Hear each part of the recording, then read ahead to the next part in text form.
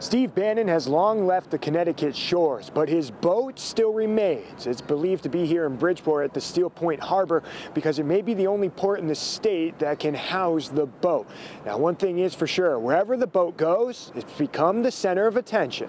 When I saw this thing, I was like, what the heck? Eddie Javier was driving along 95 North when he caught a glimpse of the Lady May docked in Steel Point Harbor.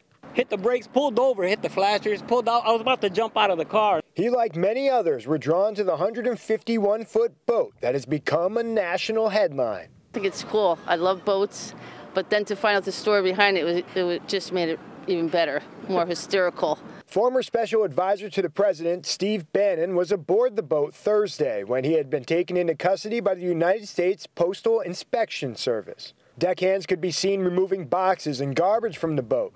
Two others in black were spotted taking photos. The postal investigators would not confirm an investigation of the boat. The Coast Guard and Bridgeport police say they are unaware of why the boat is docked in the harbor. That boat stood out like a sore thumb. Right off. That, you could tell that's not from around here. Bannon and the Lady May had been anchored about a mile off the coast in Westbrook since Monday.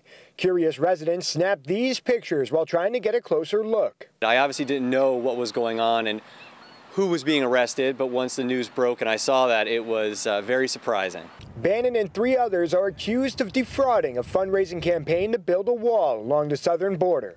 In June of 2019, Bannon joked of pocketing the money from the cause. He has pled not guilty to the charges. Brian Kofax, he took all that money from Build a Wall.